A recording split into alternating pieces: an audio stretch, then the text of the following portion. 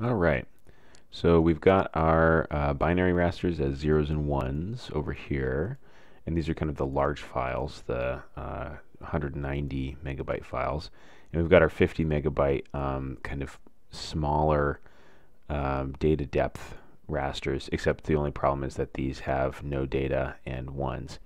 And no data and one is fine for some tools, but not for the raster calculator, which I'm going to show you. So um, in this particular case, because we're just doing a logical AND statement, you could pump all of these four things into this tool called Raster Boolean and this is kind of nifty actually. If you use this guy, you can just plug in all your rasters like this. I'm going to show you it's really fast here. We'll just do it anyway. We can say treat no data values as false, and I'm just, I just like, come on guys, can't you have like this same thing in Raster Calculator, because that'd be awesome, but they don't. So you can click that. It doesn't really matter, but here we can choose byte so that it's small again, right? The default was float 32, but we can go to byte. So we could just do that, and I think it's going to run our entire analysis if we try that. So I'm going to just call this site constraints, and this is kind of our answer. So we just say that, and let's just run it. And it goes really fast. When we run this raster calculator, you're going to see that it doesn't go nearly as fast. Cool. Yeah, that looks like our answer. And if we really want to check what we do, is we just kind of go to an area, and we're just going to turn on our booleans and just see kind of visually. Yep, it looks like it's done a pretty darn good job finding all of the zeros everywhere. Oh, that's the county, that's the trim. Yeah, the trim worked. And then the topo definitely worked too. So, I mean, that's a great tool. It's fast. It's done. So I'm going to provide you with these right here because it works so fast. But conceptually, I want you to see how you can use these guys in Raster Calculator because I think it's kind of important. So if we wanted to use these, we would go up to Raster Calculator, and if you're going to do a subselection for a town or something like that, maybe later you want to do a multiple criteria analysis where maybe you add them to see what the score is. 1 plus 1 plus 1 plus 1 plus 1. Where is the where are there good and bad things, and how many times do they partake? Kind of like the co-occurrence map we did last week, but maybe a suitability map is what we'd call it in this case. And in that case, you could just add these together, right? That plus that plus that plus that. But we're dealing with constraints, not suitable or unsuitable, just whether we can or cannot.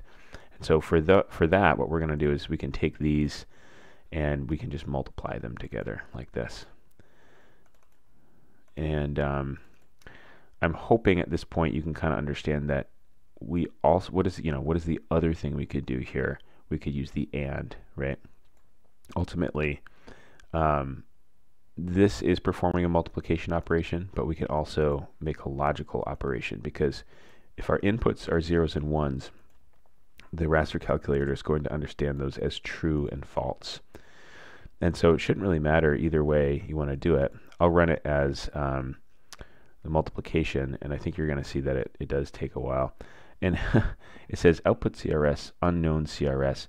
I should have gone over this. That's because some of the Saga tools, I'll just show you for a second, they don't always link up to the coordinate system properly. I think that's in the newer ones. For some reason, the S-grid, that file format's not linking up. So see, this is a TIFF, and it has our EPSG 32145. This one is one that we used a Saga tool for, and it's an SDAT, and you can see that this inside the brackets is empty. Now, because we're in a project and we've been using the same coordinate system the whole way through, I know that the tool will run, but if you ever see those empty brackets and you're worried about it, you can always go, and under your source it says unknown CRS, but of course here we see, oh, actually it is kind of choosing the right one. But you can just reassign this projection. And so in ARC, that would be called assign projection, which is a tool you can run. But in Q, you can just kind of set it. So if you're worried about it, you can just go here and just choose, because we know that's the one we've been using the whole way through. You don't ever want to do this if you're unsure of the projection. You don't ever want to assign a projection or a coordinate system to a file if you don't know for sure. But our practice so far has been to use the same exact coordinate system for every piece of data. So I can just do that. And so now if I hover over this, see, now it's showing the proper projection. So now hopefully when I open up Raster Calculator, yeah, see, it is no longer questioning what the coordinate system is. So put my statement in there, and I'm going to, I'll just put this one out at this level, site constraints, and this one's going to be similarly a couple hundred megabytes, and it's going to take longer to run. All right, so there's our answer.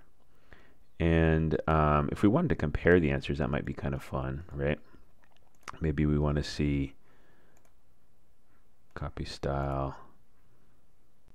Oopsie. Paste style. So this is our answer from the Raster Calculator, and this is our answer up here from the Boolean AND statement, and they're identical, which is what we want to see. So that's great.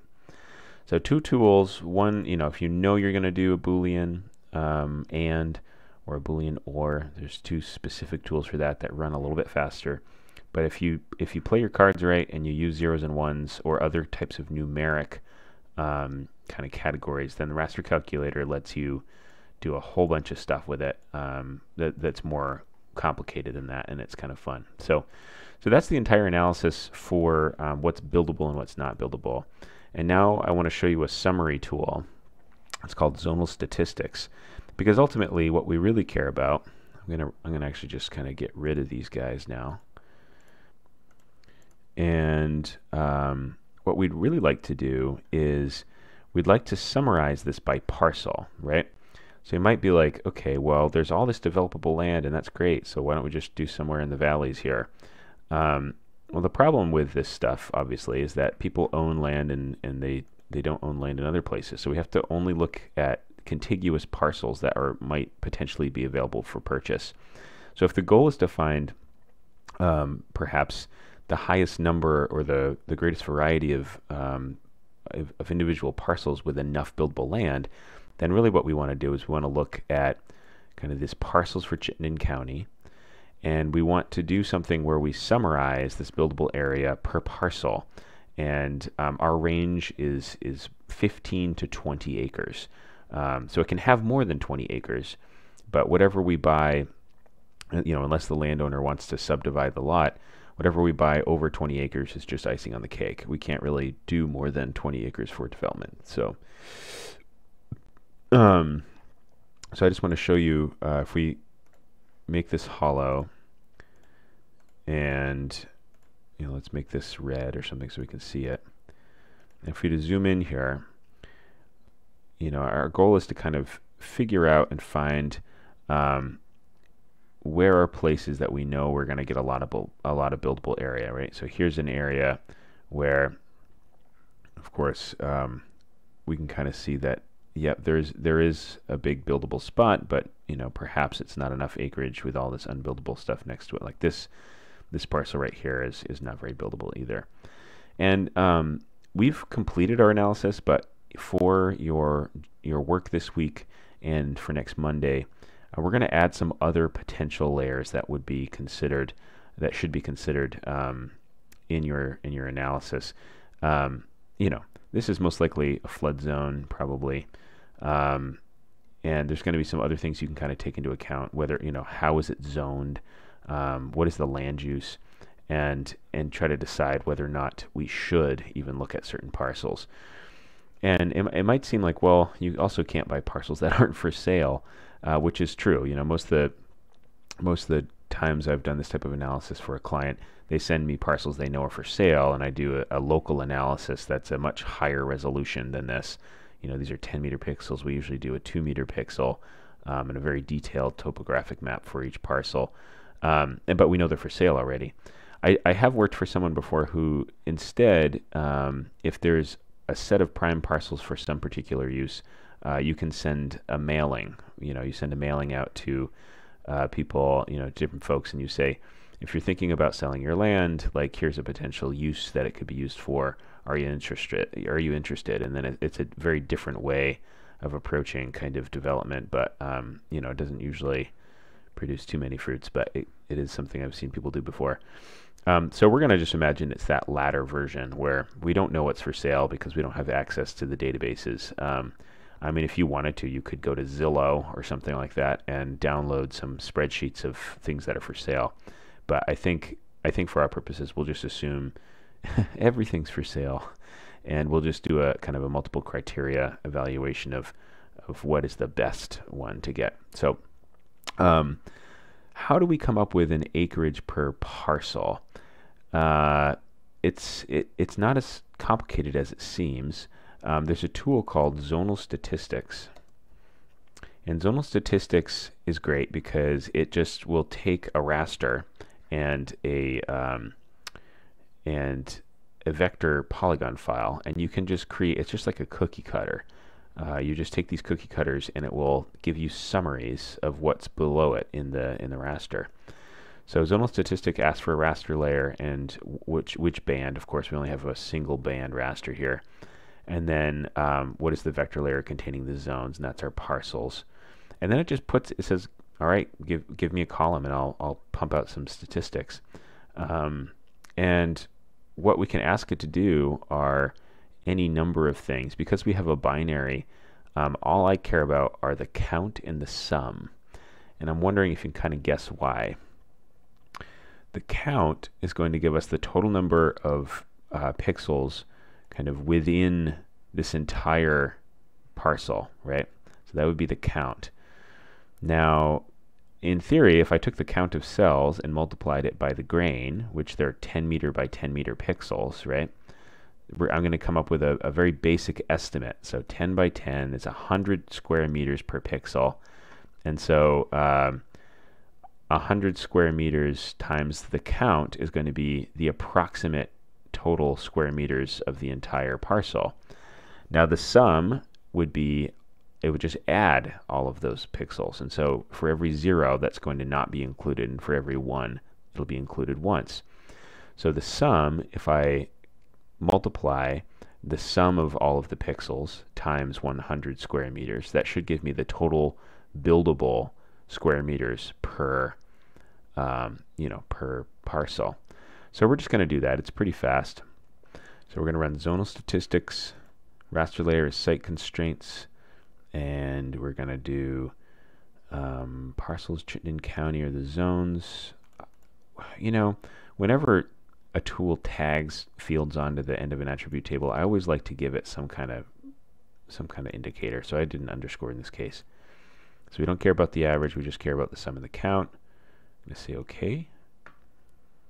And let's just hit run. All right, let's see if it worked. We open up our attribute table, and I'm going to just scroll over here.